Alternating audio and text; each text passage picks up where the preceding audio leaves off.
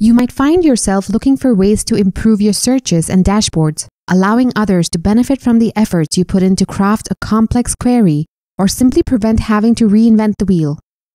Sumo Logic provides a few ways to share content based on what I want to view or search often.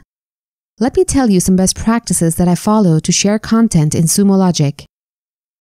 Content sharing allows users to selectively share and collaborate on apps, dashboards, and searches with specific users or roles.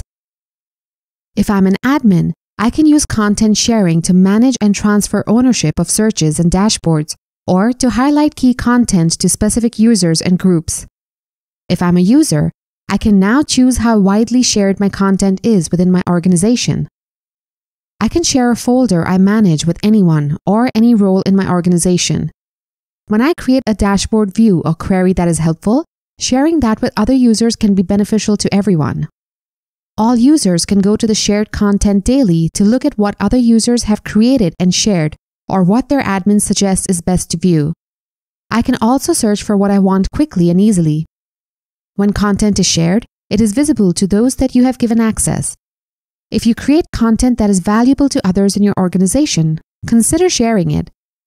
Check the email that contains a link to the shared item.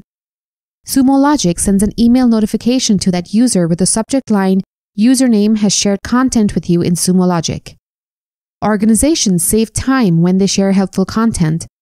But as a user, I can also search for dashboard or queries I want a quick look at and avoid duplicating content. Remember, if you cannot find what you're looking for, it might be a permissions issue, so check with your Sumo Logic admin.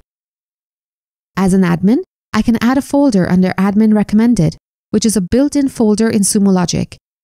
The Admin Recommended folder is an easy, efficient way to share content with everybody in my organization. I can create a folder structure under Admin Recommended and organize content by environment, content type, a specific team's content, or whatever structure makes the most sense for my organization. Additionally, I recommend the Other Content folder for other types of content. Only content administrators can add to the shared folder. Anything in the shared folder is shared across my user community. To switch from folder view to creator view, I simply select the More Action 3-dot options menu under the shared folder and select Switch to Browse by Creator. Here I see a list of users in my network. Once I select a creator, only content created by this user will show up in my search. And here is the FAQ page that answers your basic questions around content sharing. Thanks for joining, and happy sharing!